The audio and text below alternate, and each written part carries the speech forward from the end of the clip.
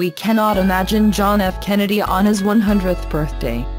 For all of us, he will always be a man in his 40s, exuding the vigor that became one of his trademark words, pronounced in his distinctively New England way.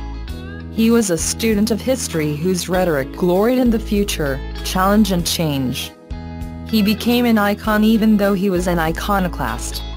He could be coldly realistic, but he preached idealism. He honored intellectuals but mistrusted abstract thinking and ideology. He promised greater affluence but preached against complacency.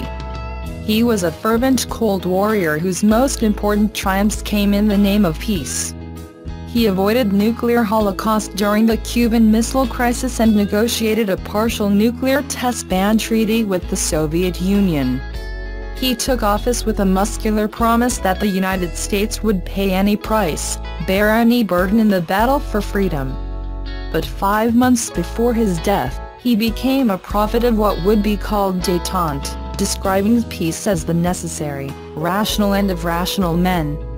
There also was the contrast between the organizing slogans of his Democratic forebears and his own. Woodrow Wilson's New Freedom and Franklin D. Roosevelt's New Deal were rooted in broad but specific objectives. Kennedy's New Frontier was more journey than goal, more temperament and disposition than program or wish list.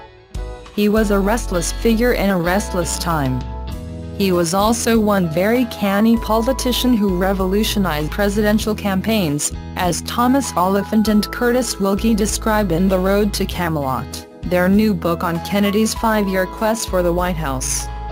His dad's money certainly helped, but so did Kennedy's understanding of his need to play a long game outside the lines of convention.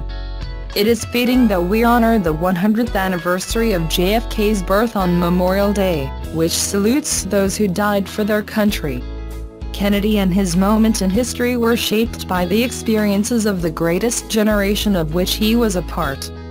World War II veterans developed a deep confidence in the capacity of Americans to act in common. Government's role in pushing back against the Depression and then achieving victory over the Nazis and Imperial Japan bolstered their view of the United States as an inspiring democratic nation that stood on the right side of history. The shared sacrifices of combat strengthened the claims of a civil rights movement that Kennedy at first reluctantly and then wholeheartedly endorsed. "We are confronted primarily with a moral issue," Kennedy declared on June 11, 1963. "It is as old as the scriptures and is as clear as the American Constitution." Later in the 1960s, many Americans came to see post-World War II patriotism as naive and unrealistic. Especially in the eyes of the Vietnam War's opponents, it also could be dangerously arrogant and self-serving. Confidence in government was sapped, and a long era of debunking began. Kennedy's own reputation came in for some of that. His imperfections, long known to his friends and some of his enemies, became part of his legacy. Yet Kennedy's heroic status has never faded, and not simply because he was taken from us on November 22, 1963. It was an act of violence that presaged a decade that would grow more violent still. Across our increasingly rigid political divides, we still treasure his cool and ironic perspective on life that coexisted with an infectious sense of public service. He drew thousands to government and tens of thousands to a Peace Corps that was one of his proudest creations. And he is a president who is forever young. I think there attaches to him his youthfulness, his hope, his promise, and the country won't let that go, the historian Robert Dallek once told NPR. Dallek's fine Kennedy biography is affectingly titled An Unfinished Life. All these years later, we share a collective sense of an unfinished era, an unfulfilled promise and a lost opportunity.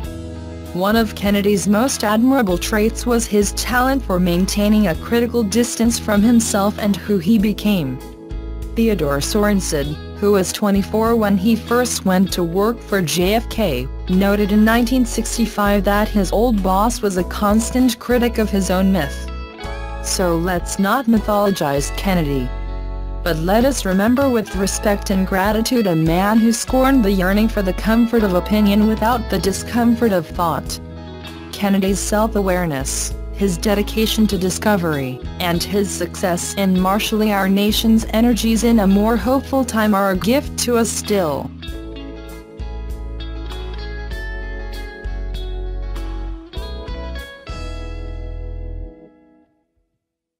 Thanks for watching. Please subscribe my STC News channel. Goodbye and see you again.